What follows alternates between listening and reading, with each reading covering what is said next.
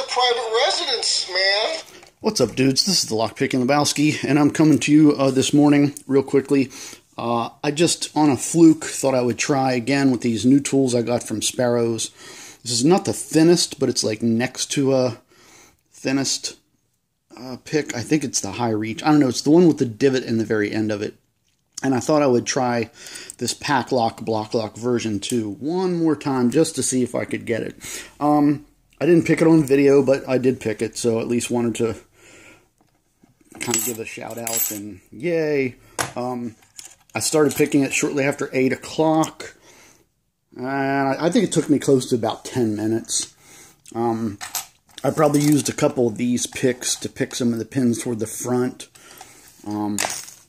Anyhow, picked, so I'm pretty jazzed about that. I'll try to pick it again. I don't know if I'll pick it on video or not. I don't know. I don't have much recording time on this phone. I see now I have like a total of 4 minutes and 58 seconds. I'm always having to delete stuff to be able to record, but I don't know. Maybe you all can give me some suggestions as far as a standalone, easy to use, dedicated camera for this sort of stuff. That's all I've got for you today. Big Lebowski's paging me, so I gotta go, and I'll see you all next time.